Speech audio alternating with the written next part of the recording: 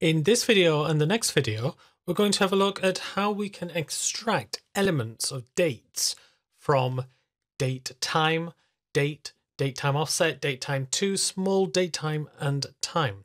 In the next video, we'll have a look at format, which is similar to the Excel function of the same name, but with some twists. In this video, we're going to have a look at 5 functions which are simpler than format to use. So we have got here a datetime offset, and what we can do is extract the year very easily by saying select year. So if I do that, then we can see that the answer is 2007. We can do the same with the month, so that's the 4th month, and the day, the 3rd day. So year, month, day, very easy to use. Let's try and extract the hour, and you can see we start running into problems. There is no hour function. So what can we use? Well, we can use 2 different functions, but related: date name and date part.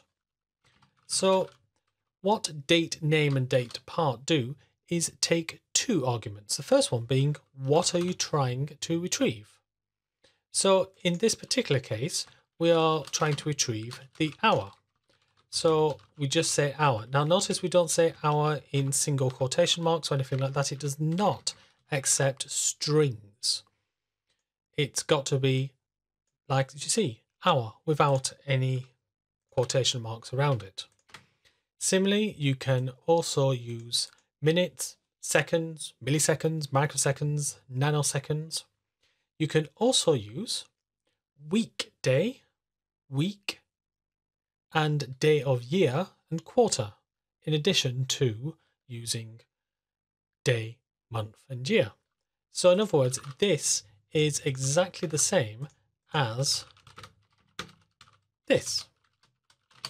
Except there is one difference. Why do we have these 2 different functions? Well, the reason is because this returns a string, date name, returns a varchar, and this returns an int, a number. So you can imagine that for year and day, these will return exactly the same thing. But what about for month? Here, they do return something different because this is a string, date name, whereas date part returns a number. And so we can't have the string April as a number, so we return April and 4. Now this is in the English language. That's because my computer is set up in English, so if my computer was set up in a different language, it would return that localized language. Now in addition, we've also got day of year.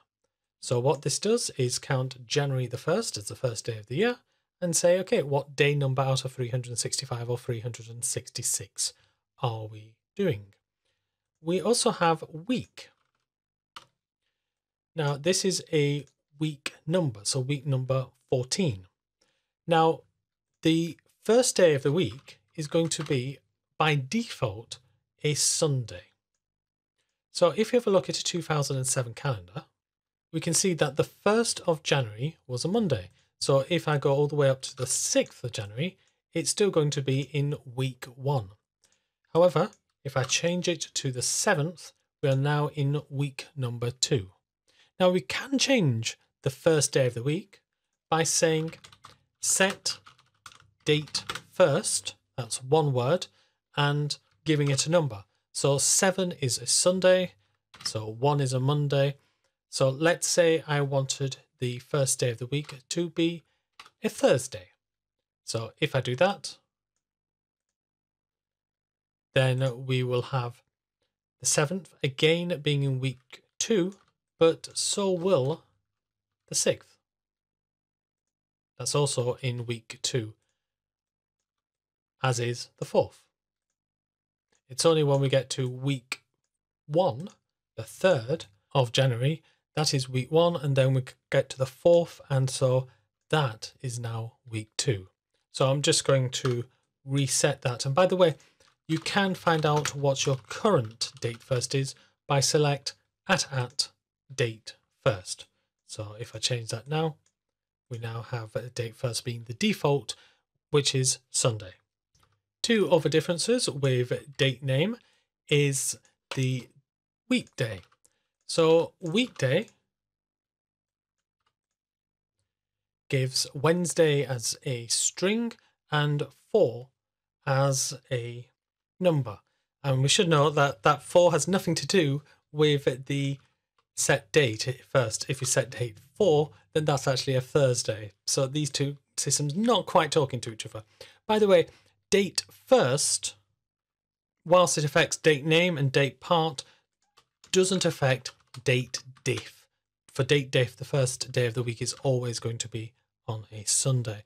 Have a look at my date diff video for information on that. And in addition to weekday, we've also got the time zone offset, TZ offset.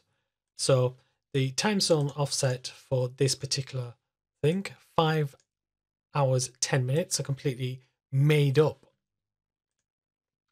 time zone, but you can see it gets interpreted correctly by date name as +05:10 and as 310 minutes, that being the number of minutes in 5 hours and 10 seconds. Similarly, if I put this into the negative, we have both of these in the negative.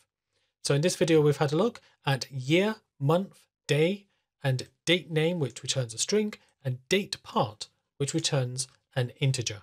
In the next video, we'll have a look at using the format function with respect to dates to extract information.